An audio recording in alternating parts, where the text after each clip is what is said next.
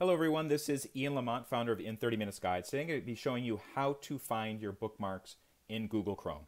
And here's a situation. Let's say that you're using Google Chrome and you've read a blog page or social media or whatever, and you're wondering where did your bookmarks go? Because maybe you've been saving stuff and maybe you've been seeing the bookmarks at the top of the page. But for some reason, right now, you're not seeing the bookmarks. You're just seeing a bunch of icons and you're thinking, wow, did I just delete all my bookmarks? Because those are important to people. They use it to quickly find stuff. Here's how you can see the bookmarks again. First of all, the very top right-hand corner of your browser, hopefully you will see an icon that looks like 3 dots. This is the More Actions icon. Click on that and you'll see a bunch of different options.